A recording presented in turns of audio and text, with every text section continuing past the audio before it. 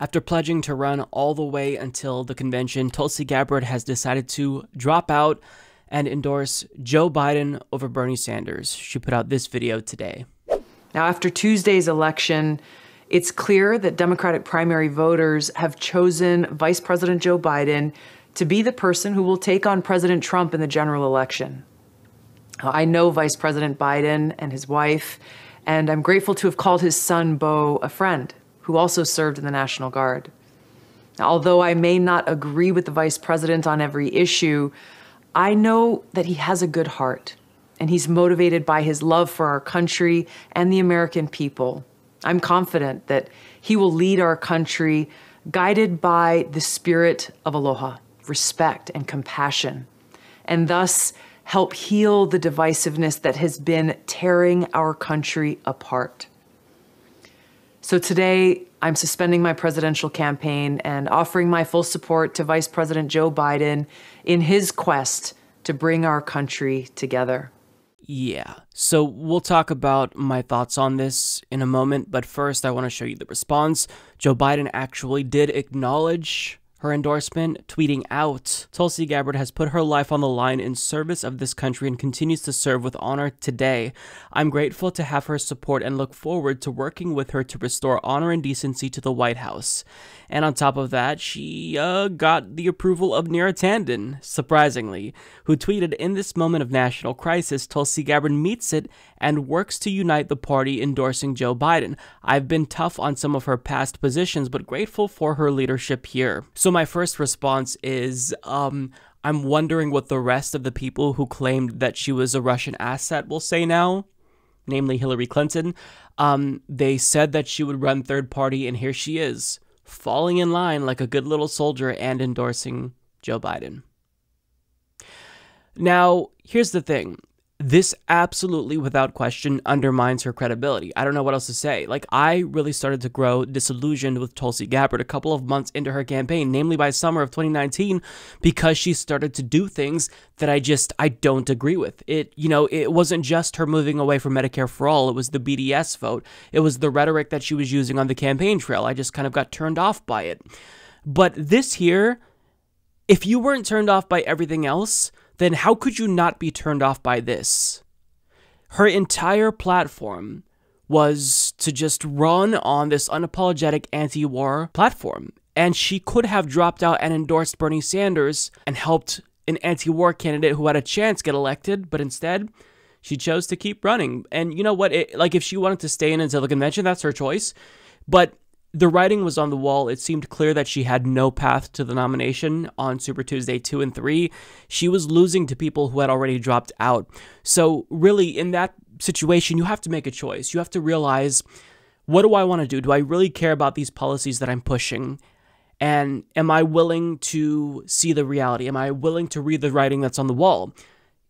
If she dropped out and endorsed Bernie Sanders, like she did in 2016, which I appreciate, I think that would have proven that she's principled and she cares. But she chose, at a time when there are still two candidates left, to endorse the one who is not anti-war.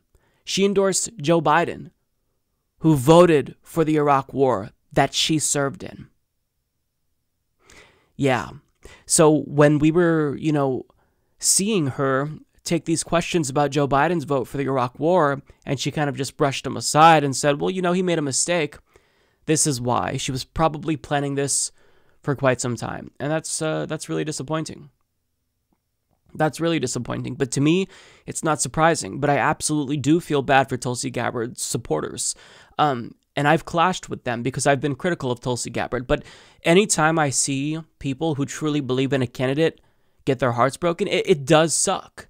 It does suck. And it's happening to us right now, right? Bernie Sanders supporters, Tulsi Gabbard supporters, Andrew Yang supporters, even Marianne Williamson supporters, Mike Gravel supporters. We all got beat by the establishment. All of us did. So it sucks to see so many candidates fall in line. And I'll keep it real. If Bernie Sanders drops out, I hope he stays in longer. But if he does drop out, I know he will endorse Joe Biden. And I think that's a horrible decision. Don't endorse Joe Biden. He stands for nothing. He's not going to get my vote. Look, this is what I want people to take away from this video. We have to realize that political leaders At some point in time, they're most likely going to let us down.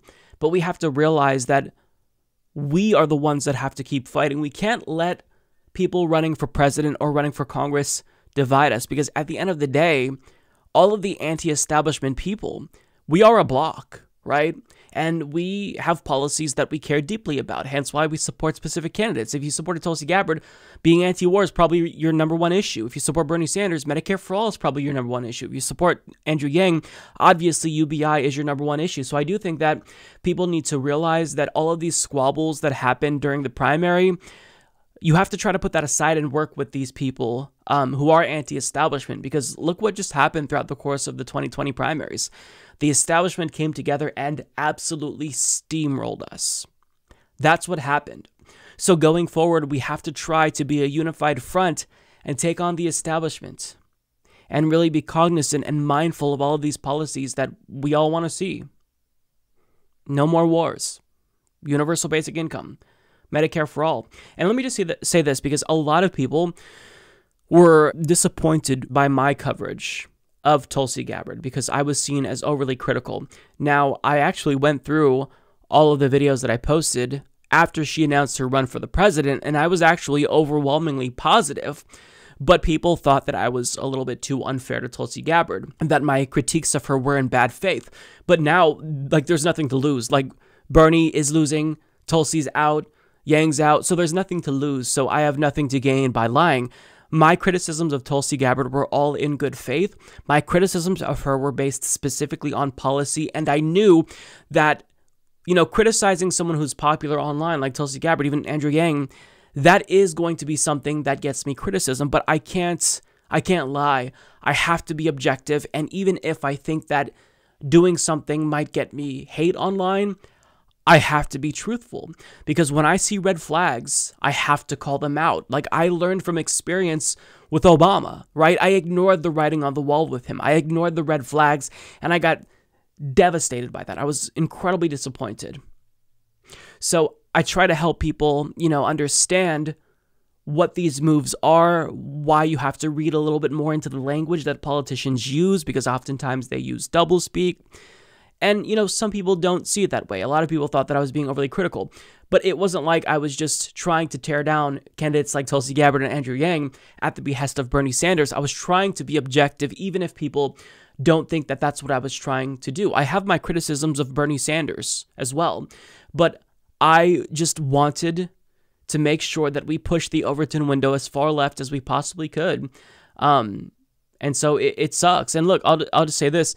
Marianne Williamson was also criticized by me because she backed away from Medicare for all. And now she's kind of the only one who showed she's principled by endorsing Bernie Sanders over Joe Biden. Although I can't really support her in the future if she doesn't back Medicare for all, because like you, I have standards. I have standards, right? So it's not like I'm trying to tear these candidates down because I want to boost Bernie Sanders. I support the person who I think is the best. This may be subjective, but this is my view. And just to like show you, like, I donated to all of the anti-establishment candidates from the get-go, because even if I knew I would support Bernie because I agreed with him on more issues, I wanted the left and the anti-establishment candidates to monopolize discourse. I bought a Andrew Yang button. I bought a Tulsi Gabbard button. I bought their shirts. I bought the Yang shirt, which is actually very comfortable material, by the way. I bought the Tulsi Gabbard shirt. Like, I genuinely wanted to support these candidates, even if I wasn't going to vote for them. Because, like, with Tulsi Gabbard, I mean, it's like, well, you endorsed Bernie in 2016. Let me help you out by donating to and buying a shirt, you know, just to give you a boost. Andrew Yang supports UBI, so do I. I don't necessarily agree with his implementation of UBI. I want it to stack on top of existing social safety net programs, but just the fact that you're getting this conversation out there is important. You know, here's a couple bucks, let me buy a pin and a shirt. And this is something I shouldn't admit. I'm actually embarrassed about this, and I was reluctant to do this, but I did. I bought a set of 3 Warren pins at the very beginning, and I bought a Warren shirt. I bought a Warren shirt too. So the good news is that during, you know, social distancing and self-quarantine, with this toilet paper shortage, if I do run out of toilet paper, I've got a lot of toilet paper right there. And the Warren one will be the first that I wipe my ass with. But like the reason why I'm showing you this is because I want people to understand that when I criticize candidates, I am doing it because I genuinely want them to do better. And that's why, after I did my initial video criticizing Tulsi Gabbard in January or February, I can't remember when, I was pleased to see her reach out, and want to come on my program. Now, eventually, I submitted questions to her campaign, or not necessarily questions, but I gave them the topics when they asked about what I wanted to ask them, and they clearly, they didn't. There were some subjects that were untouchable that they didn't want me to press them on, so maybe that's why that fell through. I don't know what it is, but like for me, I was genuinely trying to criticize her to make her a better candidate and to just educate people about her, positions and what I thought she was doing right, what I thought she was doing wrong. Now, the thing is that, like, after she endorsed Bernie in 2016, I just automatically supported her because I thought, look, you support Medicare for all, you co-sponsored the bill, you didn't do it before, but I mean, you're on board now. So I was desperate for someone to be the next leader of the progressive movement. I am now, right? Because Bernie Sanders is old. He's not going to run for president again. So we need a successor, right? So, I mean, back in 2016, 2017, I was hoping that it would be Tulsi Gabbard. She showed up to Standing Rock, right?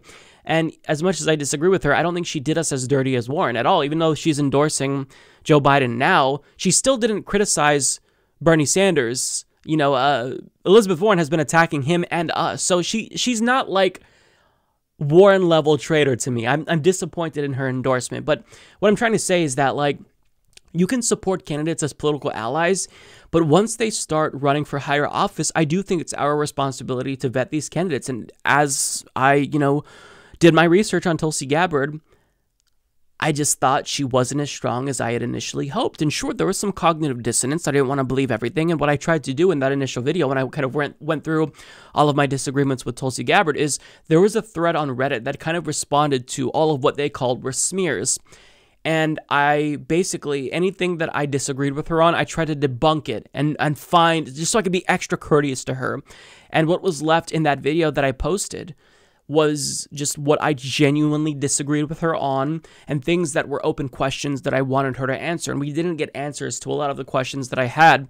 But I mean, people supported her overall because she did prioritize anti-war. And that's fine. Like, you can support whoever you want. Your support is not owed to Bernie Sanders, but you do have to acknowledge that there are other people who just disagree, right? I disagree, and that doesn't necessarily mean that I tried to tear down Tulsi Gabbard in, stating where I disagreed with her. I think in some ways she brought good things to the table, but overall, I don't think she ran a good campaign. I think she ran a very poor campaign. And that's not me saying that because I'm disappointed that she didn't endorse Bernie Sanders. It's me saying that because, objectively speaking, I think that during a Democratic Party primary, you do have to court the left. You have to try.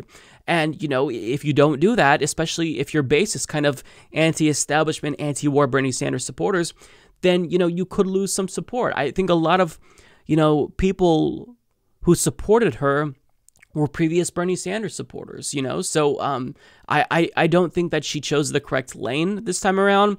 With Andrew Yang, I actually do think that he ran a good campaign. And Tulsi Gabbard is young, Andrew Yang is young, so if they ever want to come back, I'm sure that they can. I'm sure that they will run for president again. But just from me, personally speaking, now that 2020 is over, I absolutely refuse to support anyone that doesn't support Medicare for all, and I lose respect for anti-establishment candidates if you, fall in line like a good little soldier and back the establishment's choice. I respected Andrew Yang's decision to withhold an endorsement until someone in the race endorsed UBI, but he still endorsed Biden. And in fact, I think Tulsi Gabbard actually endorsed UBI. She picked up the mantle after Yang dropped out, and he didn't endorse her. So, like, I would have respected if he just withheld an endorsement until the convention when it was officially over, right? But he didn't. I would have respected if Tulsi Gabbard didn't endorse anyone, and she just ran into the convention, even though that doesn't, she doesn't have a path, right? But if she is doing that, then clearly she's not going to endorse anyone. But, she chose to fall in line this time around. She didn't last time, and I will always appreciate that. Even if I don't know what her intentions were, I never will. We can't read people. You just have to take them at their word. Or we can't read people exactly, But what I'm trying to say is, look, in the future, these candidates will come back, and it sucks that she gave up her seat for a failed presidential run that ultimately led to her being less popular among a lot of progressives. But, if she wants to come back in the future, and this goes for Andrew Yang and Marianne Williamson as well, people who I expect to see in the future, you have to really listen carefully to the left, listen to socialists, even if you're not socialist, and understand that there are some things that are just non-negotiable, right? Medicare for all is one of them. The minute that you start to equivocate on Medicare for all, I can't support you. And as pleased as I am, as I alluded to, that Marianne Williamson endorsed Bernie, if she doesn't back Medicare for all in 2024, 2028, or for a congressional run, I can't get behind her, because I refuse to fall in line and support this disgusting, murderous capitalist system. I'm not voting for Joe Biden. I refuse to fall in line. You can't control me. I am my own person, and if you don't represent me, if you don't want to represent me, I won't vote for you. It's as simple as that. And I think that we are at a time where we have to demand and expect more from politicians, all of them, including Bernie Sanders. Like, we should have been maybe more vocal about the need for him to be more aggressive, and I just think he doesn't have it in him at this point. I don't think he does.